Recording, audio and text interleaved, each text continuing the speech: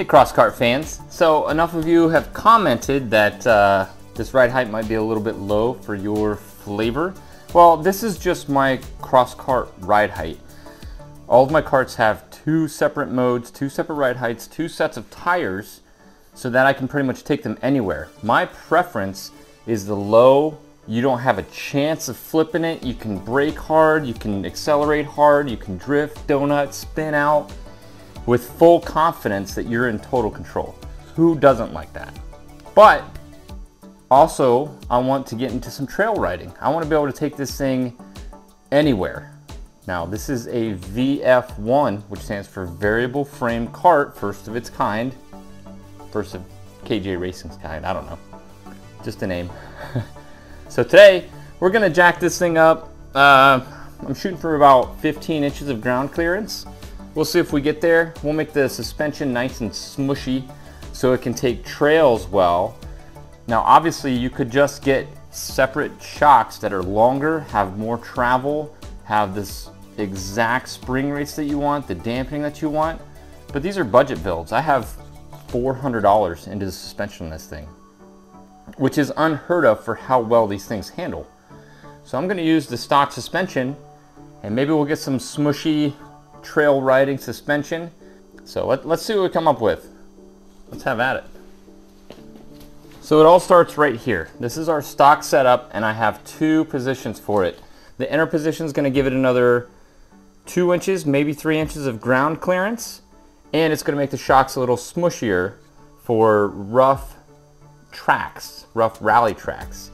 How I have it positioned now, it's as low as it can be, it's as stiff as it can be, but we still have another inch of preload, which means we still have another 120 pounds of spring rate that we can increase this by. If you're confused by that, look up spring math. I'm not going to explain it in this video. So essentially, to increase ride height, we move this inboard, but moving it inboard also makes these springs less effective. So instead of making two mounts up here, which would keep the spring rate constant but change the ride height, I'm going to dual purpose it and make it stiff for racing outboard, soft for trail riding inboard, but add the ride height. Now there's this big long tube you can work with, the vertical for the engine mount / suspension, that you can add different positions to get ride height mixed with spring rate. Now, if you're like me, you're on a budget and you buy used stuff. So the original stock Polaris has these two shock bearings, and it's basically a spacer that is M10 or 3/8 depending on what you get. And there's two rubber bushings. These rubber bushings, if they're old, will just break apart. So I will buy shock bearing replacement kit. And these are fantastic. Shock bearing kit, that's what they're called. They're called a shock bearing kit. There's your part number. And they're very cool. They come with two new rubber bushings, and instead of two pieces where you lose one immediately, it's just a single piece for the same size bolt. And you just press these in with a vise, hammer, press, and you have brand new shocks, brand new bushings. It's awesome.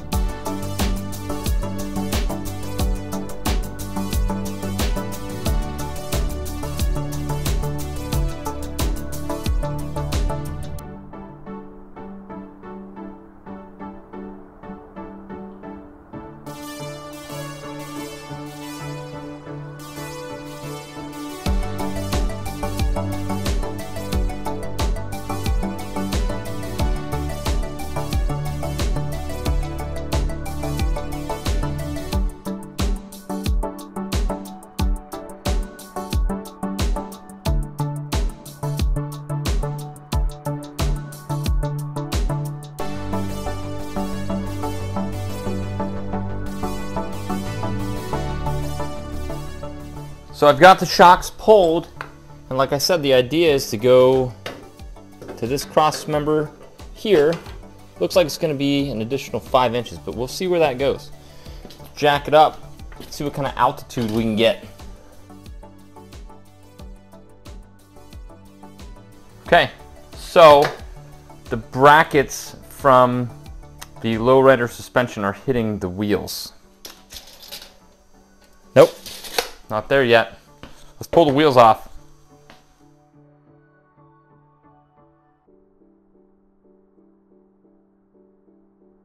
All right, so let's look at what we did. My camera cut out, battery went dead, and you guys missed all this fun. But it's pretty simple. I jacked it up until the axle started to bind, and then I lowered it back down an inch or two just for a safety buffer. I put the shock in its stock upper location and hung it down, and I figured out where to put an additional cross member on the upper A-arm to mount a shock at that exact location. Now, we know the angles of the notches for the rear A-arms because they're in the plans. I just copied the same ones. I think it's 16.2 and 42.5 for the back ones. So now we have shocks. They're further inboard on the A-arm, so they're gonna be softer. And now it's just as simple as doing the same thing to the front. Here's the stock location. I've got it hanging from the upper location, and I'm just gonna find the length of crossbar to make. I'll get this brake line out of the way, obviously. The front A-arms are not in the plans, so we gotta find those angles. They're probably gonna be pretty similar, so I'm just gonna get a piece of flat bar. I'm gonna line it up with a square, however that looks. Get my handy protractor. Get this doggone shock out of the way. So it looks like about 15 degrees. 15 for the front and 25 for the back. Now the tricky part is figuring out how wide to make our cross member, or shock mounting bar, or whatever you want to call it. It's so fun to name this stuff. So we want to come about right here. Now I usually try to cut these a little long. So it's a radius mount, so if I put this at an angle, it should rotate around it and keep about the same length. So now I'll just mark on the A-arm. Then I'll just measure the inside between these 2 points. So now it's just like you're notching anything else. I'm gonna score a line to mark center line of my tube. So my notches stay in line. Now we're not gonna have cut wrappers, so we don't know how far to go in, but we do have our end limits, and I'm gonna do 5.5. I'm gonna come in just 1/8 of an inch, so my hole saw has something to bite. Then I'll measure from that 5.5 inches, and this side was 15 degrees, and this side was 25 degrees. So I'm gonna cut 15 and 25, and I'm gonna make sure they're coming the opposite way. And I'm gonna swap these, because since I'm gonna cut the tube in half, a lesser angle is gonna be easier on my notcher.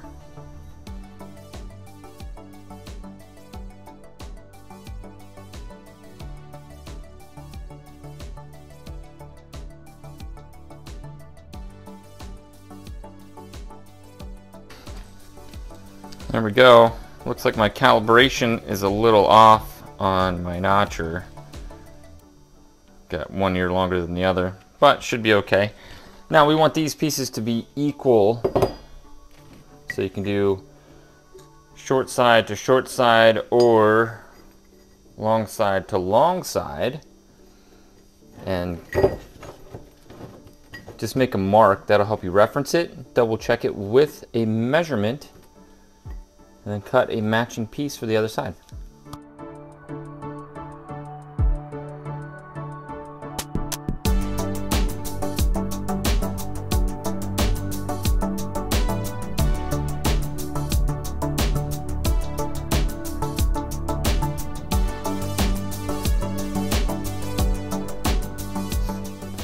All right, let's check it out.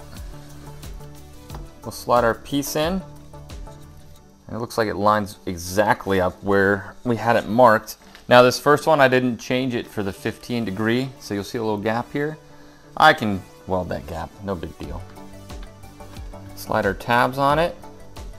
It could maybe be a 1/16 less, but man, that fits really well. Now you're gonna want these tubes the same exact length. You want them to fit on the A-arms the same exact way so that your shocks maintain balance left and right.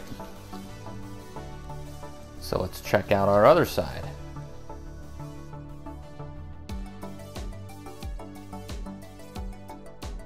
And that side is fitting tighter.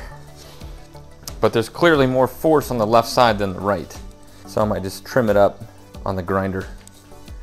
I have this all fitted up in place. There's a little bit of pressure on it, holding it in place. So I'm gonna use this opportunity to just tack it in place to check it out.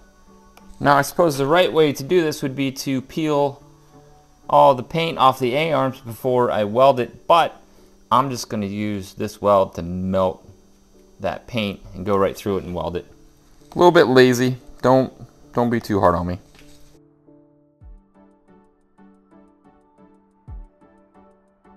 All right, it's time for the best part. Let's jack it way up. That's all my jack's got.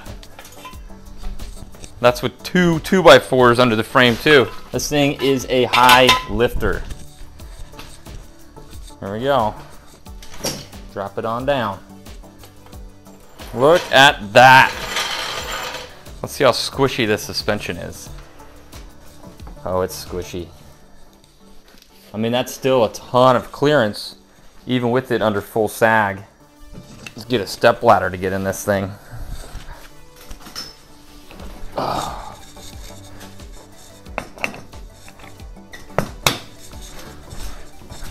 Oh, that's gonna be a smooth ride. It's gonna be very smooth. Yeah, let's get this thing out and drive it. Are you kidding me? We'll mess with preload after a test drive, just to get a baseline. All right, let's see what we ended up with for ground clearance. We got 13 inches in the back. It'll be 13 in the front too. So 13 inches all around. Yeah, so that's with 23-inch tires. We have 13 inches of clearance with 23-inch tires. You put 28s on there, that's gonna give you 2 more inches of clearance, 2.5 inches more. That'd be 16 inches of clearance. That's awesome. Watch out,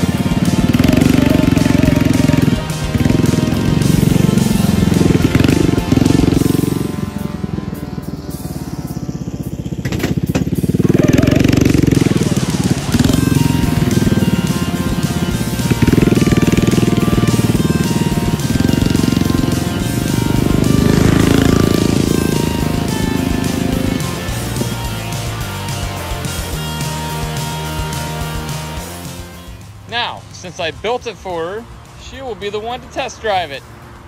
Are you ready? Yeah. All right, here we go. We're gonna give her a little head nod.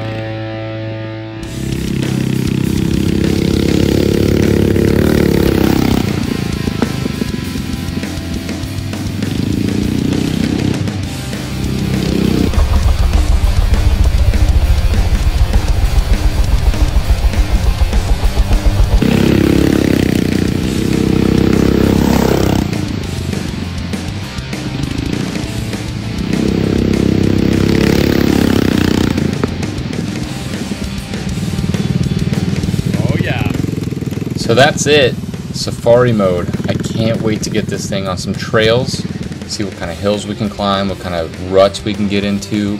Just see its all-around performance just for complete trail riding. I'm so stoked. Please like, subscribe. There's definitely more to come. Thanks for watching.